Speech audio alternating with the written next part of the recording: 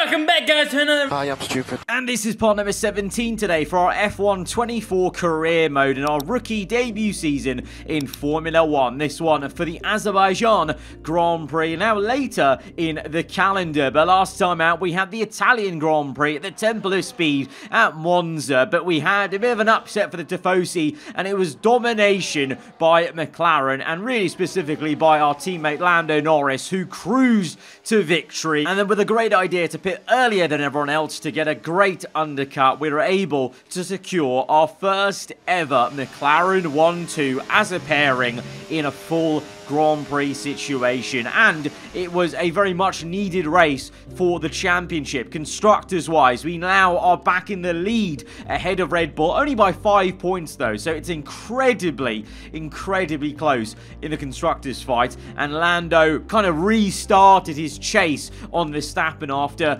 those quite wobbly episodes, I guess you could say, the last three, where we had DNFs, we had just the fact that Verstappen won 2 races in a row. He was actually gaining back a lead in the championship. So now maybe Lando as an AI driver can be a bit more focused and maybe trying to home in as we get to the last part of this championship with only like what, 7 rounds to go. We've got a minor ERS upgrade and a drag reduction update on the way, which should come in time for the Singapore Grand Prix. I believe we just had a chassis upgrade come in though, so that will be of aid to us around Baku, obviously, with the big compromise. And I think the Monza result should give us quite a bit of confidence about our performance around Azerbaijan. But it's now time to look at our specialists, and Colin, we're actually over halfway to the next level, level 3. We've passed level 2. I don't think I acknowledged it when it happened, because it's kind of happened out of nowhere. All of a sudden, Colin and Zoe, the aero and manufacturing expert, both near to level 3 on the unlocking perks. So that's quite surprising, actually. I thought it was going to take a bit longer than that to maybe get to level 3, but also at the same time, it only applies when they're actually with us for the race weekend. So I guess it does slow you down a fair bit. And as we head into the Azerbaijan Grand Prix, some movement and lots of progress for many different teams. Ferrari being one of the biggest gainers at the sharp end. It's incredibly close, and this really looks like, for the first time since maybe around Canada or Spain, Ferrari could be a real threat to either ourselves or Red Bull. There could be that spanner in the works in the championship fight versus them, for Lando versus Max, as Mercedes maybe lag a little bit with only a tiny upgrade. Aston Martin plateauing to the point where if Haas were to keep up their upgrades, Haas could actually be quite close to Aston Martin in a bit of a shock. And then at the bottom, quite a few movements going on between Williams and Alpine jumping Kick Sauber. So quite nice to see some aggressive upgrades happening up and down the field, and it's going to keep the grid very competitive all the way to the end of the season, and then into season 2, of course.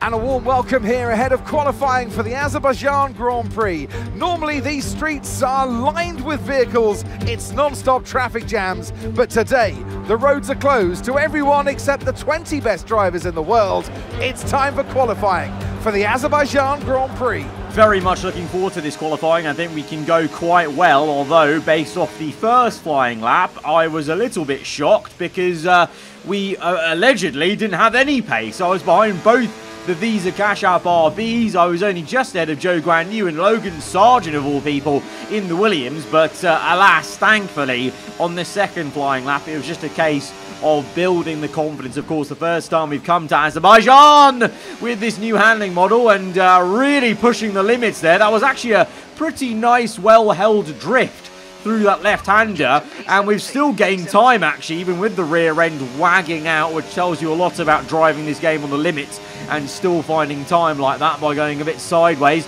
as we're purple in purple, and the confidence has come to us. Obviously, it is a street circuit, so like Monaco, we talk all the time about Monaco having to build up the confidence and, get closer and closer to the walls. It's the same thing with any street circuit. You build that confidence, and it was just a case of my first flying lap was just very timid, I guess, and we're able just to really push it to the limits, clearly by the drifting, as we get up into P1, but it's super close there. Sainz up there. 0.011 behind us. Verstappen as well, just showing Ferrari genuinely have some good pace, and there really could be, a third contender in this battle, as it's apparently golden hour here in Baku as we start our first flying lap. Oh my god. Oh my god. And there's a car coming, and it's hit us. It's hit us. Oh, it's golden hour here in Baku, but it is absolute pain hour here for me. That is a bit silly, as the rear end... Oh, is it Verstappen? It's Verstappen. It's Verstappen. Oh, no. Oh, my God. I've just unintentionally taken out Max Verstappen, and I might be taking Lando out as well. Oh, my God. This is where it froze from his POV, because that's where officially I stopped being in the session, and it was telling me to retire from the session. So I don't know, I may have taken out both my teammate and Verstappen. Oi, oi, oi, that is a real messy situation there. It's an honest mistake from me. We were kicking the rear out and drifting into the corner before we even got to the apex, let alone turning in way too early for said apex. And oh my God, Max is through to the top 10 shootout, but he can't participate because he is out of the entire qualifying day. If you retire, you're out. You can't continue, especially with the damage he had. Oh my God, that is actually incredibly controversial. During a title fight between my teammate and Verstappen, I have crashed and taken out Verstappen with me. Lando, seemingly, even though it looked like he was on a collision course for me, has kept going, because that's where it froze, where I actually officially retired. So I guess the game simulated him continuing on without any kind of bother and maybe ghosting through my car. So he's through into the top 10 shootout. Max is P10, and that's where he's going to be, because he's out along with me. Oh my God, this is massive controversy between McLaren and Red Bull, and it's from an honest mistake. Right, well, let's go to the grid. Let's see how the top 10 shaked out. Lando, mate, you've got to be performing here. This is a huge open goal that I've unintentionally given you. And a warm welcome to you from Azadlik Square, heart of Baku, and home, of course, to the Azerbaijan Grand Prix. With high speeds, tight corners and few runoff zones, many are expecting a safety car here today. So our drivers will have to stay very much on their toes and hopefully out of the barriers. With 20 turns and a length of 3.7 miles, Baku City Circuit in the heart of the Azerbaijan capital is a real test of a driver's endurance, patience and precision. 90-degree corners through Sector 1 lead into a tightening uphill sprint as we start to circle around the old city. Then a 1.4-mile chase flat out through Sector 3 towards the finish line. Let's run you through the driver grid order for today's exciting race.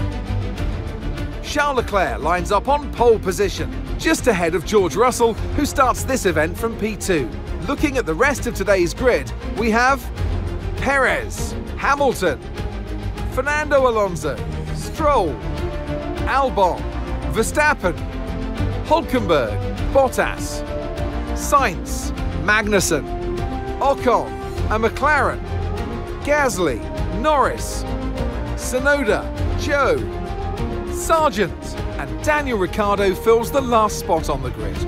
It's almost time for the lights to go out, so let's head down to the track where preparations are underway. And alongside me today, a man who I'm always pleased to see join me in the commentary box, Anthony Davidson. I know what we've got to do before the start of today's race, but what about our driver? What do the final hours look like for them? Well, for them, you've got your pre-race rituals that you go through. You see different drivers that, some have got their headphones on, they're listening to the music. Some drivers really absorb the energy from the crowd and they're there waving to them. Other drivers, they go within themselves. They chat to their engineers, absorbing that information, that vital information that you need to carry you through the race. And, those pre-race rituals are essential to making things systematic. We do a lot of Grand Prix in a season, and the more systematic you can be, the easier you are within that environment. After all of that, Lando is behind me in P16. Like, literally behind me on the grid. Wow. Okay, so I ruined Verstappen's session. I ruined my own session. and no one benefited, not even Lando, but literally no one benefited from that crash. Not me, not Verstappen, not Lando, because he must have qualified P6 only, which is a little bit concerning. He only qualified P6, and then he must have taken a 10-place grid penalty for engine components of some kind, which is fair enough. He wants to try and negate, you know, maybe he thinks the car is that quick around here and he's confident about making up positions, but the fact he only qualified P6 is not very promising, to be honest, to back that up maybe. And like I said, Ferrari are really maybe a true contender. That's a big opportunity for everyone up there in the top 10. We well could have a new F1 race winner in the season here as we now line up towards the grid. We've chosen the hard tyres because we've matched what Lando and crucially Verstappen are doing. So all of us are trying to go longer into the race and then looking to be quicker at the end on the medium compounder tyre. As we now look ahead and start to rev up our engines as we look towards 5 red lights for the Azerbaijan Grand Prix. Anyone's game today, I feel. Lights out and away we go. Sainz very slow on the right hand side. We're taking it a bit cautious because, well, it's a mass of cars ahead of us. We're on the hard compound, so we don't have that initial advantage of the bite into the track, but we have at least made one overtake on Magnussen. I am a bit worried about Lando's progress today on the hard compound, knowing, you know, how bad the training is at the moment in the game. Obviously, I can try and make something work, but I'm very worried about what he could do today. But let's see. I mean, to be honest, right now, I'm looking at a mobile double chicane of the 2 Alpines. I mean, to be honest, lads, if you just want to crash now, that'd be really great. That'd be quite useful. I'm sure it'll happen at some point. So if you just want to do it here on lap 1, get out of the way, that'd be good. No, okay, fine. I'll try and overtake both of you then as we go for the move on Gasly, tucked up behind Esteban Ocon. Plenty of fighting going on ahead of Ocon between Bottas and Carlos Sainz as well. And that fighting continues all the way to lap 2 as well. They're still at it as we see Albon neck and neck with Max Verstappen as he tries to recover in this race. Also on the hard tyres, remember, as we're still looking at the back of one Alpine rear wing, unable to make a move up until now, to be honest. Even on the main straight, we just didn't have any pace to make an overtake because Ocon had enough of a slipstream off Bottas, and so we have to make a move pretty much in the same place we did versus Gasly to get up into P12. So hey, maybe that's going to be an area for overtaking for us because, yeah, every single time we get to the straight, the cars ahead of us are getting a pretty good tow off each other basically, and we are stuck in a DRS and ERS train of sorts, but we're almost pushing Bottas up the hill as we are much quicker in the corners, and that might just give us enough to make the move on Bottas. We're a lot closer to him than we ever were to Ocon in this area of this track. He goes defensive, he opens up the door, and we go for a very audacious move. We're inches away from the wall on the right. We squeeze Bottas to the left and get up into P11, but the problem is Sainz ahead of us, he's outside of 1 second, so we don't have DRS on the Ferrari, and now Bottas is going to have DRS on us, and he's going to be able to re-overtake us. We've used plenty of battery to try and push away. I tried to give us as much distance as possible onto this straight. It didn't matter. He's going to reel us in and repass us. So this is what we're going to have to try and outdrive today as we go for the repass on the inside. Try and slow it down. We actually nearly got off circuit, and Bottas has just done us with the switchback move of dreams to get back into P11. This is not good. We've lost 2 seconds to Hulkenberg up the road, and that's the next kind of quote-unquote pack or train we need to try and catch. So I'm trying desperately to fully finish off this move on Bottas into the next left-hander, knowing that from the opening 2 laps, we do have a lot of pace around this next section. The car is very light and nimble, probably thanks to the extra chassis weight reduction upgrade we just got into this race weekend. So, yeah, cheers to Lando for buying that one into this one. And now we're trying to close up to this pack that is led by Albon. Albono doing a great job right now, I must say, at holding up the Verstappen and that entire train. Meanwhile, in the lead is Leclerc from pole position ahead of Russell and Sergio Perez. As we focus back to our chase, and we are actually successfully reeling in Hülkenberg, but ahead, all the action's kicking off. It's 3 wide between the Ferrari, Williams and Red Bull. Verstappen squeezed out. He might be down 2 positions. Sainz, a bit of a hero move as he tries to get 2 for 1. Albon's just trying to defend because he was actually the car in the lead before all of that, and he's still in the lead now, actually, as Verstappen is really struggling to get this overtake done. He's on the hards like me, so that might be a small reason, but Sainz on mediums also struggles. That Williams car is actually just not too bad at defending at a circuit like this where it's all about straight line speed, and we know how good the Williams car is in a straight line as we now go from left to right, and it's basically a copycat move on Hülkenberg to the one we made on both Alpine cars. So absolutely, that part of the circuit, I'm so much better than anyone at. And I honestly think it's due to that chassis weight reduction upgrade. The car feels so nimble through there. But then on the straights, we've got this issue of I'm in DRS, but we're not really gaining too much because I've used enough battery just to try and catch up already. And now we're having to harvest in Sector 1. But to be honest, at the moment, Verstappen and Albon, they're fighting so much. We can afford to take it a bit easy right now on purpose, try and maybe save as much battery into some of these corners. So we go none ERS very early as, oh no, oh, Verstappen puts his nose in. The desperation kicks in maybe for the championship leader, and in that desperation he goes for the dive, he gets pinched in, and instead he's caught napping on the next corner by yours truly. We're up into P9, we've just overtaken Verstappen very nicely there. And that's what you get, I suppose, when you're patient and you pick your moments for the overtake. Sainz with the double lockup, and he almost breaks our front wing. Verstappen almost re-overtakes us. The Ferrari, I'm surprised he didn't go straight to the wall, to be honest, and I don't know how we managed to slow the car down, but we have. It's flustered us a little bit, but we'll recompose and re-engage with the Ferrari. Meanwhile, Albon has now pulled away 1.7 seconds down the road as we make the move on Sainz. The battery's looking a little bit low, but because we made the move so late into the straight, Sainz shouldn't be able to re-overtake us. And now our eyes set on the Williams. We have the pace to chase. Lap 6, we're within 1 second as we play a very dangerous game with that corner. Once again, the rear end kicking out, but it almost helps us keep the car going through the apex and carry that speed that now allows us to be less than a quarter of a second behind Albon. And we're going to be, well, pretty much pushing him down the straight.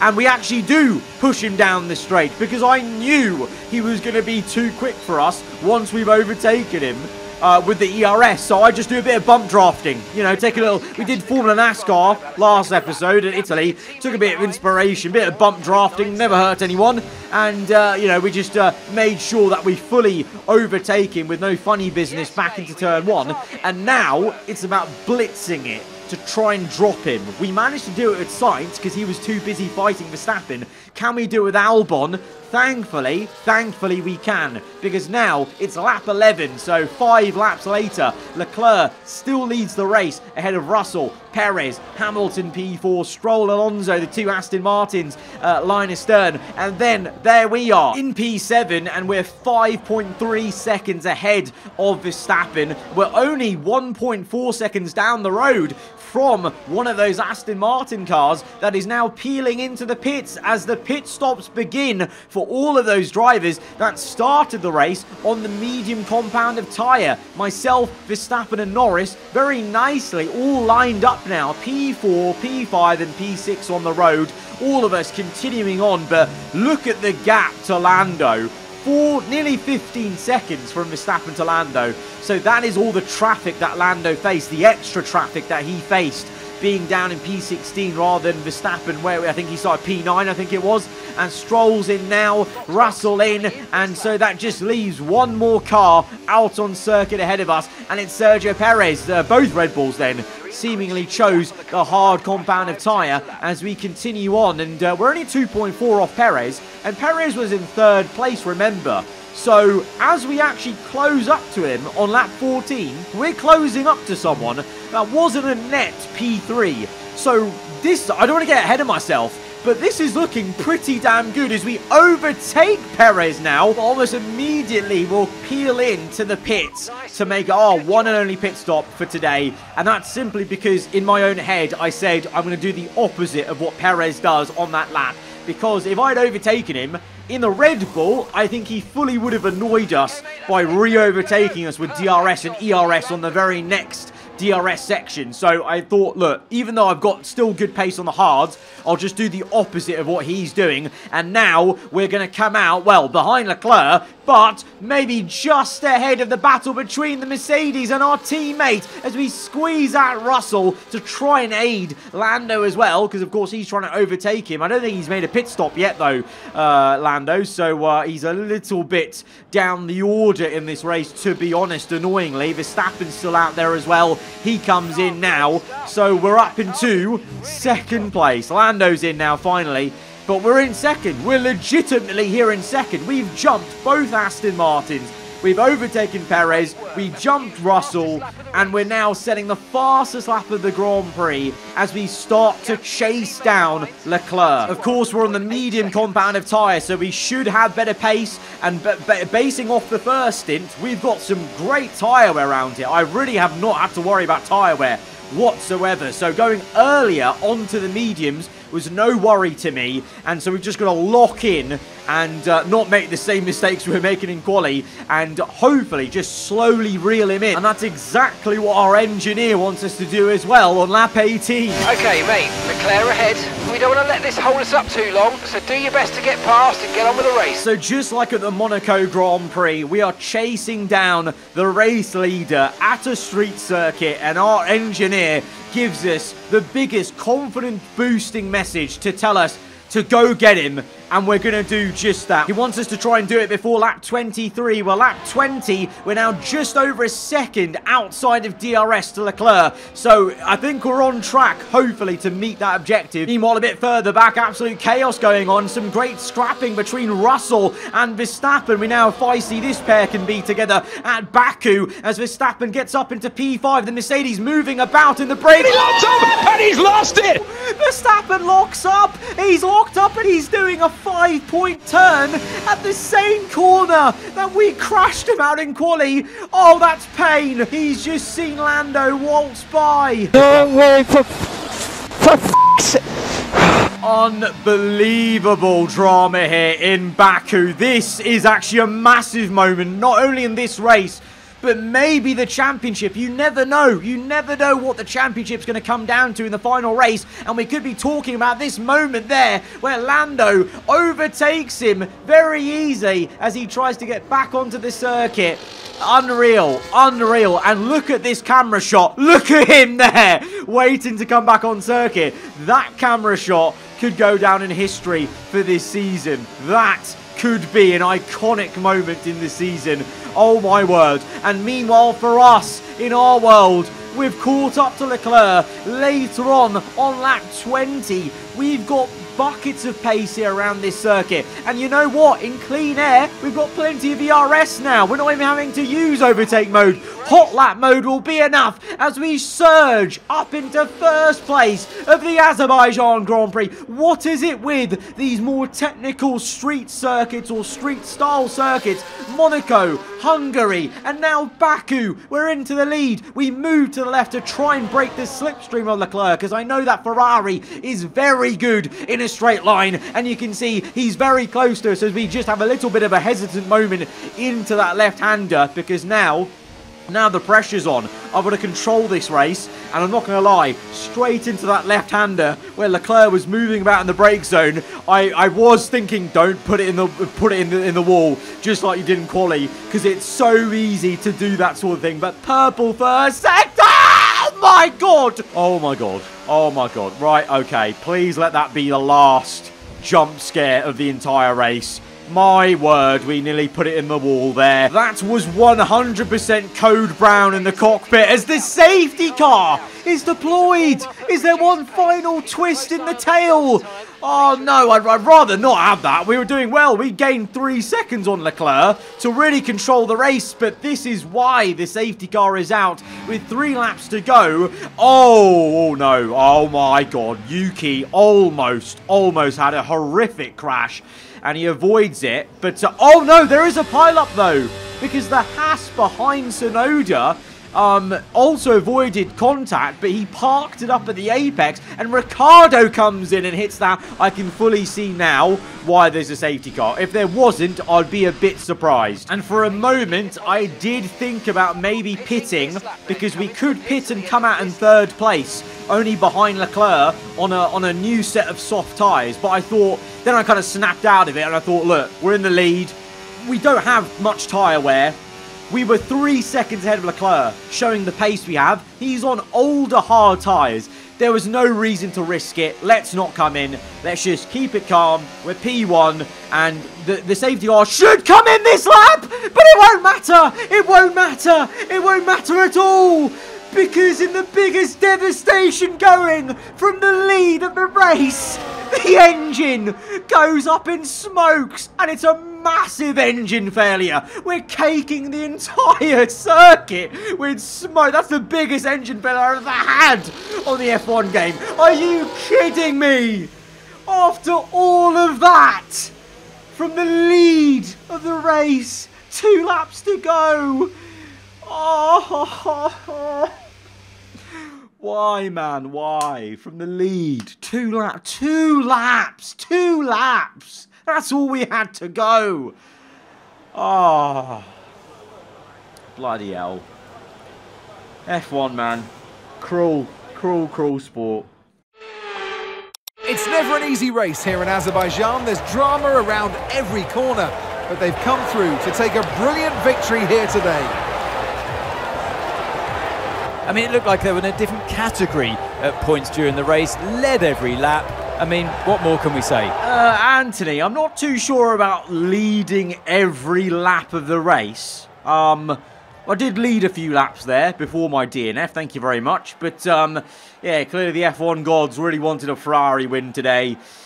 Oh, I mean, what's there to say? DNF, that's the worst way to end a race. In the lead of the race, should have won it by a country mile there at the end.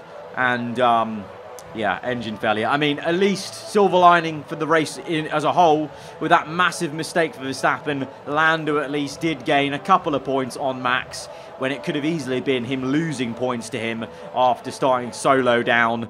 And maybe the engine failure, some of you will say, is karma for me taking out Max in the first place in qualifying and putting him in a situation where he was fighting so hard that he maybe felt pressurized and then made the mistake. I don't know. It all comes round cosmically, I guess. But that's no comfort to me right now. Wow. We gained stats on everything apart from focus, because we still did a great job, you know, overall in that race. We recovered so well up until the DNF.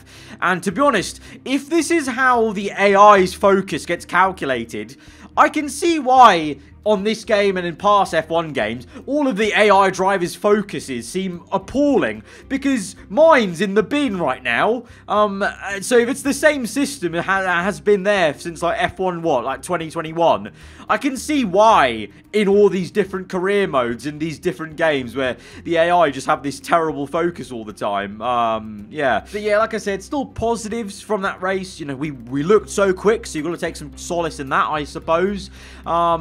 And obviously, our teammate gained points on his championship rival, so that's good. But elsewhere, absolute devastation. But this is really the highs and lows of a Formula 1 season, especially a rookie Formula 1 season. My God, our emotions have been up and down, hoping to find some consistency in those kind of things in a future season maybe. But for now, it is topsy-turvy, and I hope you guys have been enjoying it, because if you have, hit the like button. Let me know what you thought in the comments below. If you're around here, then do get subscribed for weekly Formula 1 content. I'll see you guys next time. Goodbye.